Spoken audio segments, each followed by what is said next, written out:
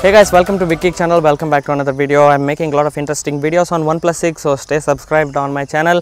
And in this video I'll show you how you can customize your own setting and dedicate that setting to particularly one mode on the camera itself. That is what they called customized C1 and C2 mode, which is a really professional like feature that is available on the Oneplus 6. So I'm really excited to show you guys how you can actually set your own settings, customized settings on that particular mode, so that whenever you next time when you are capturing particular scenario that you have set that settings for, just tap on that C1 or C2 where you have saved your setting, and everything will be set automatically, and it will be really helpful and saves a lot of time. So I hope this video will be helpful. Let's get started with the video and I'll show you how you can actually customize the modes on this Oneplus 6.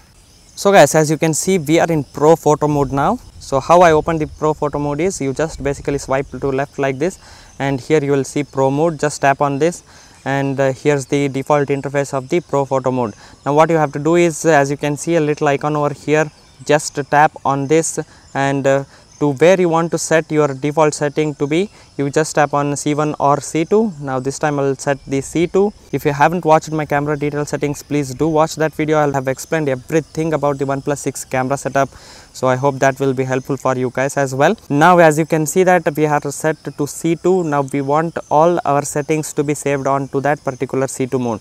How to do that is very easy. So whatever setting you want to change while taking this particular scenario picture, you just change that. For now, to show in the video, I'll just change some random things.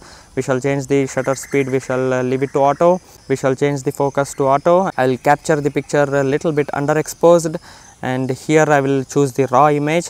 Now this is the setting I want to be in C2, so that whenever I again tap the C2 mode, I will get these settings automatically, and I don't have to change that every single time. So what you have to do is, you find a little icon over here, save icon, just tap on this save, and your current settings will be saved to C2.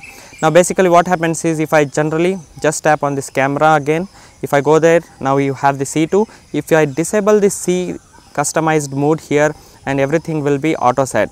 Say for example I change, generally I am taking another picture with my own other settings, so I will change some random things here so that I will show how the C2 works, and I will change the ISO as well.